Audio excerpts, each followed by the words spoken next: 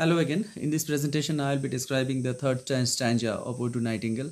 As we already have done the second stanza, as you can see that the poet is referring to the drink, the wine he wants to drink and leave the world unseen, and with thee fade away into forest dream. And I refer thee as the nightingale here.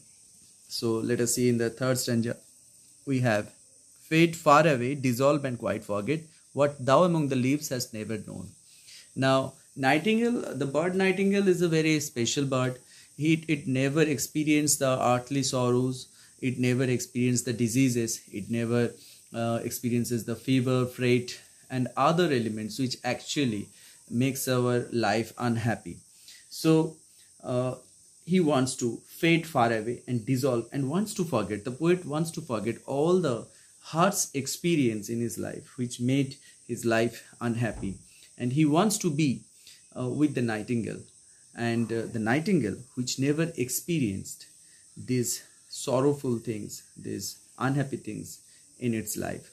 And the description of those things are like this: the weariness, the fever and the freight. The nightingale never experiences this. Here, where men sit and hear each other groans. Yes, this is a fact actually.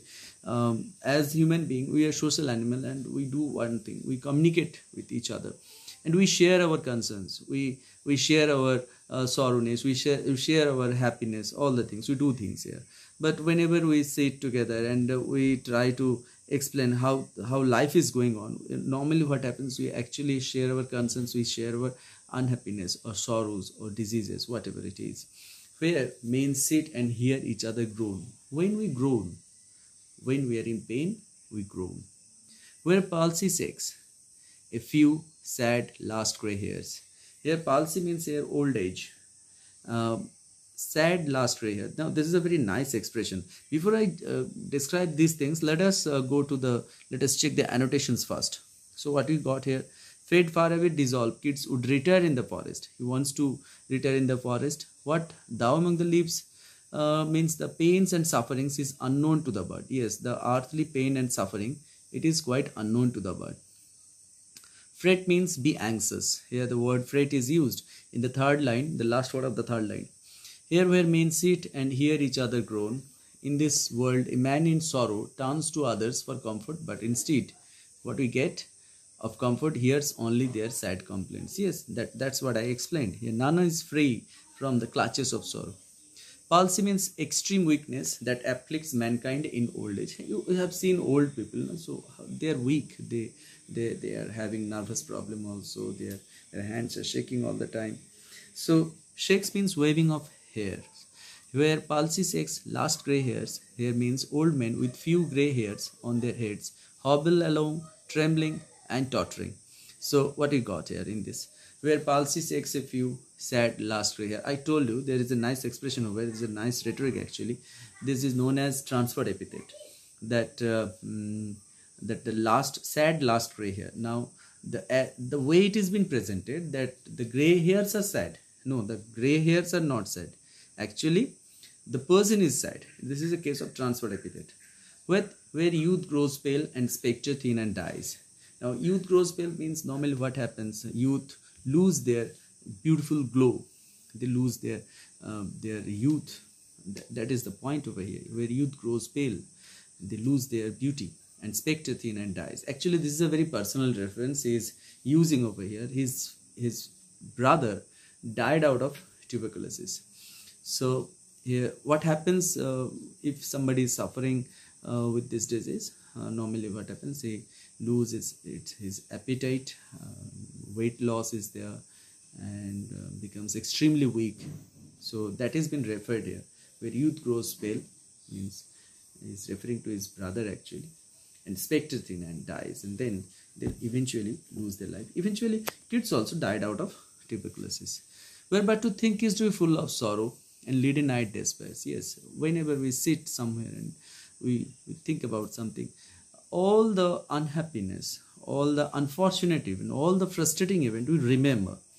And what happens? Those things makes our eyes heavy. That has been described in this lead in night despair. Lead in night despair means the frustration of our life. The frustrations of a life makes our eyes heavy and it becomes, we close it.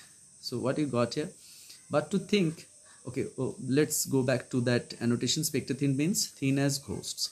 But to think is to be full of sorrow means, yeah, the world is full of miseries and no man can spend a single moment without sorrow and despair.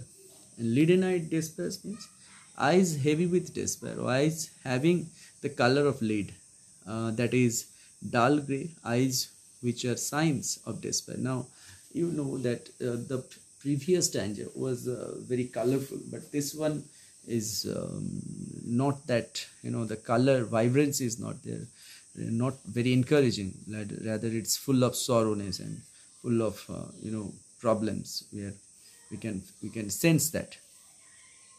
So where but to think is to be full of sorrow. If you sit somewhere, you will eventually engulf your mind, or your mind will be attached with the sorrowness or unhappiness, whatever you have experienced in your life. And leaden night despair and our frustration, it makes our eyes heavy. Where beauty cannot keep a lust for his eyes, or new love pine at them beyond tomorrow. This one is also again referring to the personal problem or personal experience of kids in his own life. His love life was unsuccessful. It has been referred here. Where beauty cannot keep a lustrous eyes. Beauty means here beautiful woman. Lustrous eyes means eye beaming with the flow of health and youth. Pine at them means pine for the lover. Yes, our life is like a continuous search of love. Our life cannot be stopped somewhere. At a certain time, obviously it will stop. But we spend our life in search of love. Where beauty cannot keep a lustrous eyes. Beautiful women, they cannot maintain their beauty. Eventually, they lose their beauty. Even love, even the relationship, they are not static. At some point, at some given point, those relationships are over or destroyed, and we look forward beyond tomorrow. We look forward. We try to find another relation, or another. We try to find love in another person. That's all in the third stanza. Please do share and subscribe, and please comment if you have any. Thank you.